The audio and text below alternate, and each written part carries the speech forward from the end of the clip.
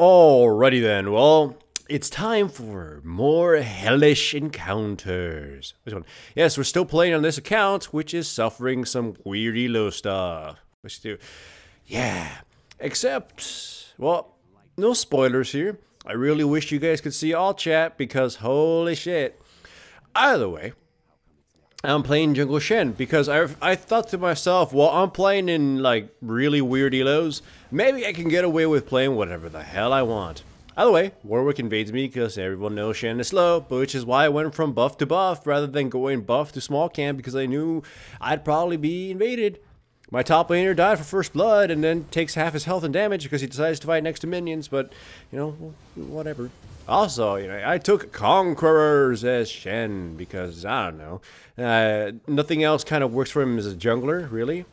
And also, yes, you can see there my Anivia is like, I don't know what the hell happened, but yeah. Either way, I help her push the lane, and then she pings all angry at me and even says something, and then decides to stick around with no mana because I'll just start my farm. But whatever.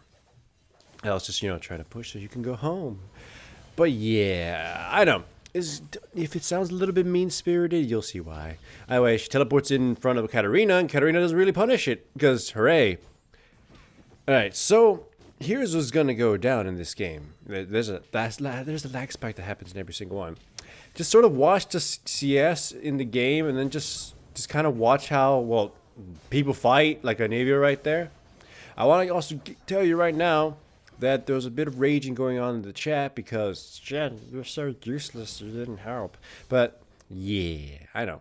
Mean-spirited, remember? Anyways, go to red buff. Take it. I'm trying to rush level 6 as quickly as possible because right now, my teammates are either, like bottom lane, dominating and pushing way too much so I can't really gank it.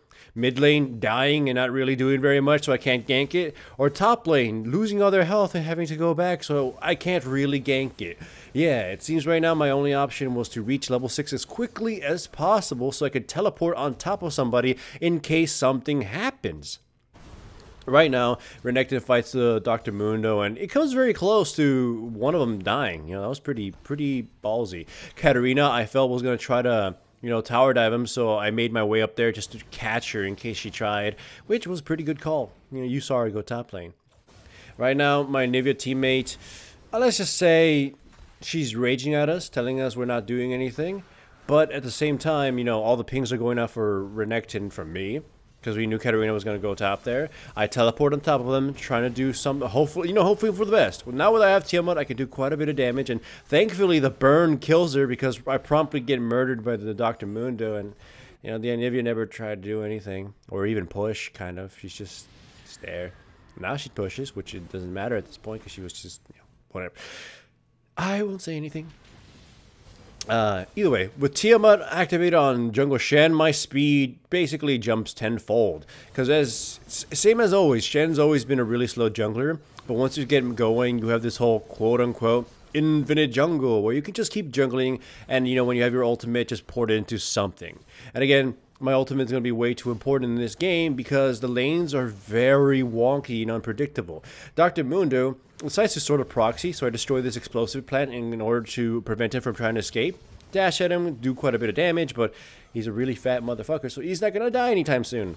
Thankfully, you know, I'm burning my flash, I managed to bring him down. Katarina comes in just to cross me in melee and basically gets obliterated.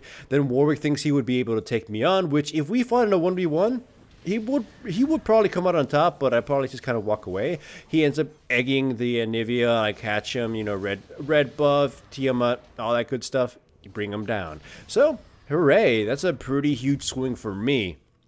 I'm trying to rush Titanic Hydra as quickly as possible to give myself some damage. Because in this game, we're going to need me to be a sort of fighter/tank bruiser kind of guy. I don't know, Jungle Shen or Shen in general just has this weird... This is very strange identification as a champion, which is kind of a huge balance issue for him. I tried teleporting to a homie down bottom lane, Dilution, but it seems he had DC'd, so hooray for us, right? We have a DC player, which of course the enemy team takes full advantage of. And while I'm fighting top lane, which, you know, I could have just stopped this and tried going down bottom, but at this point I was too committed to this. They take all the towers up until the inhibitor, so yeah. So they're taking an inhibitor. There's a lot of raging going in chat right now. Oh my god, you guys didn't bother defending. You guys lost a 2v1 at top lane, but we did what we had to because we weren't going to be let go home. And we killed Warwick for that, but now we essentially have an inhibitor open down bottom lane. Yay. Once again, though, my best bet is just to farm up as much as possible, try to get some good items in there, and show up for actual team fights. Thankfully, the Lucian is not going to DC anymore, but that DC costs a ton. Surprise, surprise, too. Playing in these lower division games, there's a lot of DCs and a lot of AFKs because a lot of people are just super angry for whatever reason, and you might see one of those. Either way, thanks to my W, I just don't really take any real damage from most of their stuff. But right now, the defense is basically non-existent because angry people. I'm monopolizing blue mostly for the cooldown reduction, trying to keep my ultimate low if I use it while I have my blue buff. At least that's my, my hopes and dreams right there. The enemy team goes in on my teammates, and the wall walls them off, which I don't give credit for. It was a good wall. And I teleport on top of Anivia, and thankfully Renekton is there to help deal some damage to this fat bastard who basically takes nothing. And I believe he doesn't even drop until, at all. We end up changing our targets to Warwick, and we bring him down after Anivia misses her Q, which could have possibly ended up with Dr. Mundo actually dying, but whatever. So yeah, 10 to 11. It's kind of different from the last game, but it's still pretty damn depressing. Yes, Anivia died to a Katarina she saw coming, and she thought she could take, even though Janna was next to her. Because whatever, don't be under the protection of the tower, even though your opponent is a 6'4" and 2 Katarina, well, 5'4" and 2 Katarina at the time of her death, who is way stronger than you. At this point, the game's lasted long enough for the Anivia to cover her lack of CS, but whatever. And again, she died basically doing the same damn thing, being where she shouldn't be. Anyways, that fight, this little fight, or attempt at a fight here didn't go so well, so I got killed. Thankfully, it only went to the Janna. Now, in this really lackluster defense, Thresh gets killed, they flash and grab the Renekton, which prompts his death, and then Lucian is forced to flash to escape. Though he does get a kill off the Katarina, which gives him shutdown gold, which is pretty significant because he needs to get as big as possible. He's our, prime defense. But yeah, solo queue in lower divisions. The enemy team right here, again, it's kind of showing their weakness. They're rather disorganized going in and out. We're trying to catch somebody, but, they've got all their slows. I go in, just end up taking this red buff.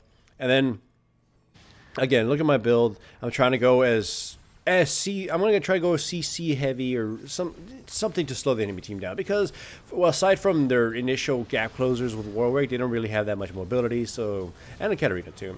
So my best bet is to try to trap them with something. Either way, my flash dash failed there, and it's embarrassing. And then my ultimate stopped because they destroyed the hell out of the Thresh. And then my teammates go in regardless of the fact that we're not all really there, and I arrive a little bit too late. I do quite a bit before I finally get this absolutely obliterated. Yay. And we're forced once again into the defensive position, but just watch how, well, I guess bad this part is here. The Jinx just decides to completely eat the Q and the E by the Nivea and gets destroyed, and the Warwick just decides to, fight through Wither, gets destroyed. And the Janna just kind of dies as the after effect of kind of being there for her homies. And honestly, that kind of brings us back into the game because it allows us to reestablish our hold, allows us to be able to push out and breathe a little because we were being suffocated for a little while. Yeah. Anyways, they try pushing for the inhibitor again, but at this point, they're very disorganized. Katarina survives with the stasis. We're pushed apart. Well, thanks again. Right now, my W just saves me so much damage. And it allows the enemy, for the lack of a better part, having the terrible, absolutely terrible focus, to get completely melted down. So, once again, we're bringing Sexy back. 20 to 19 now. So, it's not as drastic as it was in the beginning. But, again, I wish you guys could see chat because, holy crap, this is a really funny game. Yeah, nobody was happy this game. And those who watched on stream know what I'm talking about. Either way, once again, still though, on the defensive, which I believe they were going for Baron at this point, but there was no real defense we could mount here. Either way, just carefully reading the enemy team, I go in and Smite steal it. Hooray! I'm going to die for this. I use my ultimate, go in, and I take a bunch of damage. I used it on the Thresh because it's the first person I could see when I was scanning for a potential escape, but I still died for it. Thankfully, the rest of the enemy team is way too weak and get destroyed by the Renekton going in and full on blast, and the Lucian, gunning people down. So, Triple kill for the Lucian. That's a big, big swing. And of course, the Baron Seal too.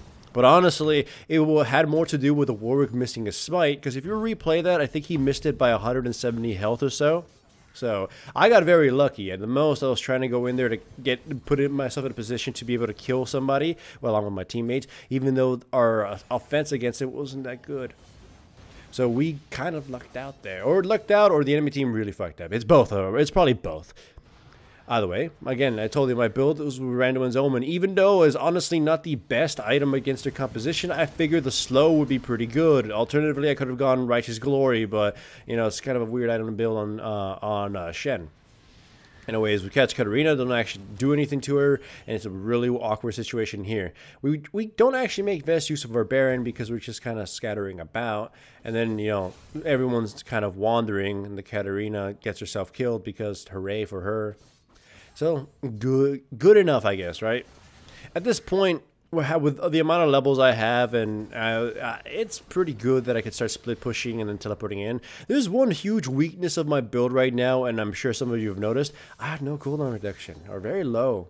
And it's actually ridiculously bad for me to have that. Either way, Mundo gets caught, but who the fuck cares? It's Dr. Mundo. He's going to walk out of it with his W and turn around and do quite a bit of damage.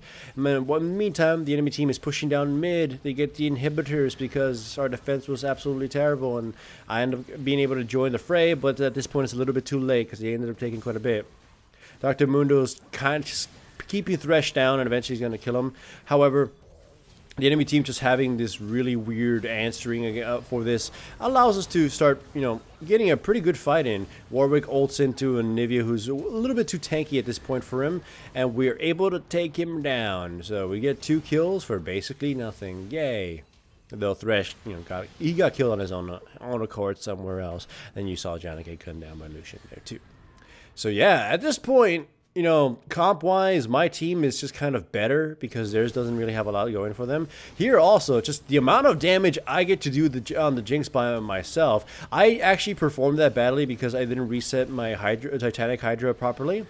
But thankfully I did a ton of damage forcing the Jinx away. And Mundo getting, you know, wanting to finish me off, put himself in a position to get walled in and killed. And here the Warwick comes in using the sphere, and then he backs off entirely, and then, you know, goes back in and out, sort of like a dog trying to get through a door, you know, not understanding if he wants to be outside or inside. And of course, it leads to his death, and then Katarina's death, and then Baron's death, and then basically, yeah, the enemy team kind of just threw everything. You see me here teleporting back to just taking care of these minions, and hopefully at this point mount some kind of offensive to finish off the game, because holy crap, was this stressful, and I didn't want to hear any more whining from a certain player in this game. Yeah. But yeah, my build was not the best. It was kind of very forced because I felt Randuin's Omen was needed to try to at least protect my important teammates and, you know, give them some semblance of survival. But whatever. Either way, Katarina once again put herself in a bad position and got killed for it, and that allows us to kind of just allows my teammates to free push. I'm pushing top lane, you know, holding onto my ultimate. Dr. Mundo comes top to stop my push by, you know, just ignoring me and pushing the other minions on the other side. I go home just so I can heal myself because I obviously was gonna take way more damage from the minions, and also to stop the little bit of push that was there. And once again, Johnny gets caught, and I'm gonna teleport on top of the on top of one of my teammates, but at that point it doesn't really matter because Shen just kind of destroyed everybody. So, I mean, not Shen, Lucian destroyed everybody. He gets a Quadra, but gets denied the Penta by our Thresh. Hooray! I bet he was happy about that. But either way, this game was hellish. There was a lot of anger, a lot of rage, a lot of emotion in the very beginning of the game, but we brought Sexy back, and it was a pretty good Shen game. Yay for low elo silver. And if you liked this video, remember to give it a like. And if you aren't subscribed, make sure to subscribe. And if you are subscribed, make sure to hit the little bell up there somewhere so you actually get notifications to my videos, because YouTube and stuff.